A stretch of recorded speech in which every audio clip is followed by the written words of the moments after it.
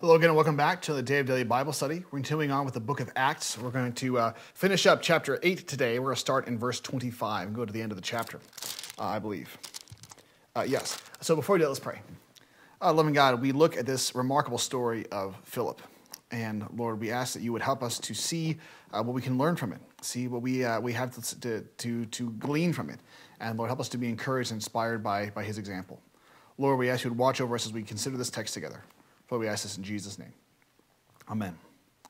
So I have not had to go through Acts in this way before, ever. I've never gone through passage by passage by passage trying to explain it to other people. And there's something about explaining things to other people that forces you to engage with the text differently than you might if it was just you reading for your devotional purposes. When you're reading for devotional purposes, you're just kind of going through saying, Lord, speak to me, whatever you have to speak to me. And there's things you'll catch and there's things that you won't catch and whatever. But when you're trying to explain it to somebody else, you become much more aware of the details. And what I want to share with that is that I'm discovering as we're going through this that now we're seeing Philip once again being a leader in this expanding of the church. We had Philip in Samaria back in verse 5 of this passage, and then we see him as being the one whom Simon was following along, Simon Magus, as he follows through this different things. And now we have another story of Philip doing remarkable things. So I guess I had not realized how crucial a role Philip played in the early church when I was just reading it for myself, but now I keep hearing that name. So let's read what we had to say here about an Ethiopian receiving Christ. So when they had solemnly testified and spoken the word of the Lord, they started back to Jerusalem, and they were preaching the gospel to many villages of the Samaritans. But an angel of the Lord spoke to Philip, saying, "Get up and go south to the road that descends from Jerusalem to Gaza. This is a desert road." So he got up and went, and there was an Ethiopian eunuch, a court official of Candace, queen of the Ethiopians, who was in charge of all of her treasure, and he had come to Jerusalem to worship. And he was returning and sitting in the chariot, and he was reading the prophet Isaiah. And the Spirit said to Philip, "Go up and join this chariot." Philip ran up and heard him reading Isaiah the prophet and said, "Do you understand what you are reading?" And he said, "Well, how could I, unless someone guides me?" And he invited Philip to come up and sit with him. Now the passage of scripture which he was reading was this: "He was led as a sheep to the slaughter, and as a lamb before its shearer is silent, so he does not open his mouth.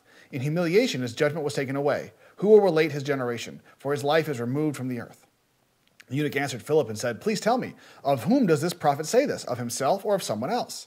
Then Philip opened his mouth, and beginning from the scripture, he preached Jesus to him.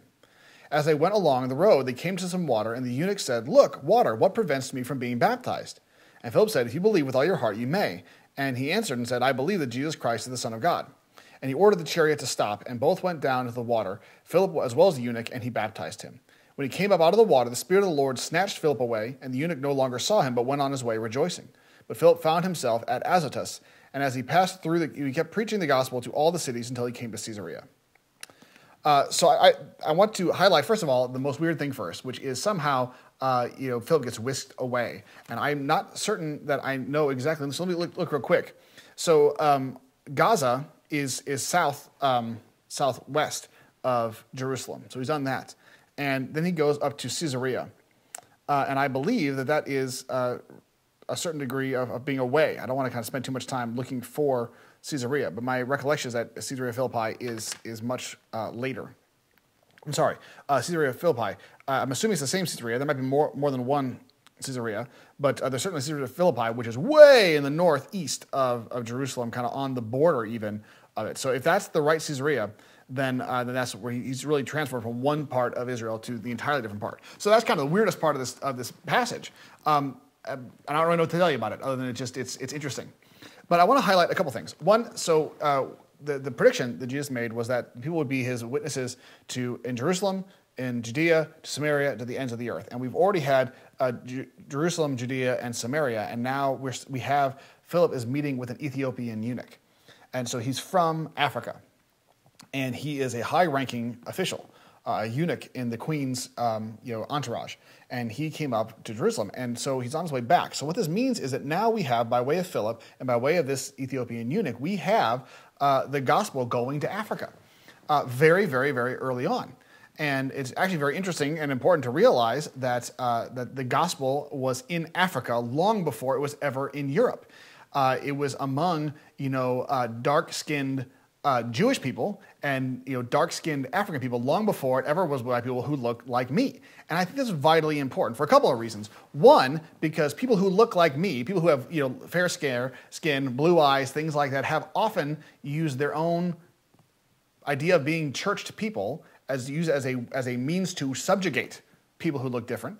And also, it's important to realize because there are some people who will talk about, well, Christianity, learning about Christianity, read about Christianity, Christianity is a white person's religion. Well, not in its earliest days it wasn't, and to be honest, if you look at the average Christian in the world today, it doesn't look like me at all. There's so many Africans and South Americans and Asians who are Christians that it dwarfs how many Caucasian people are Christians. And so we see this starting even now, that this missionary presence in Africa starts in the first months of the church.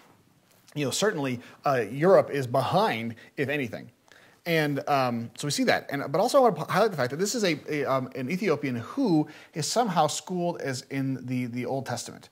As a practicing Jew. He came to Jerusalem to worship, has an experience in the Old Testament, and so he's reading the Old Testament. And I want to highlight also that when in the New Testament we read that the Scripture bears witness to Jesus, that the Scripture points us to God and what God has done in the gospel, what we mean is they mean to the Old Testament, because there was no New Testament written by the time the New Testament was written.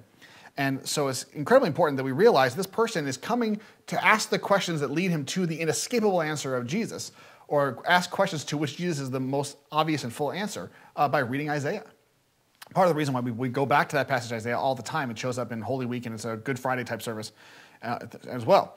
So it's just vitally important to realize that this connection of even this missionary kind of presence back going down to Africa is not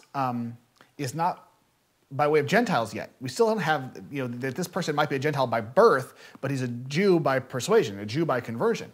And so we have this stress on everything that Jesus is doing is seen and interpreted and affirmed absolutely as being the outworking, the culmination of what God has been doing throughout the people of Israel and throughout the Old Testament. And so there's a strong continuity that we sometimes can miss. And so we have been focusing a lot on the New Testament with all these things for a variety of reasons. Not least because it's easiest to go passage by passage by passage and talk about things that matter for us every day, whereas the Old Testament is a little bit less clear on that.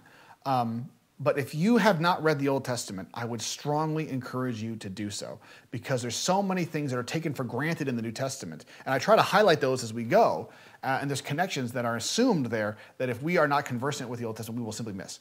And so I want to encourage you, if you haven't read the Old Testament, commit yourself to doing so. Even if it's only a couple of chapters a day, maybe just one chapter a day, get yourself into the Old Testament, expose yourself to this whole Hebraic way of thinking, because it is vitally important for us to understand the New Testament well. Well, that's all for today. That's all for chapter 8. Come back tomorrow, we'll do chapter 9, start chapter 9 of the book of Acts. Have a good day.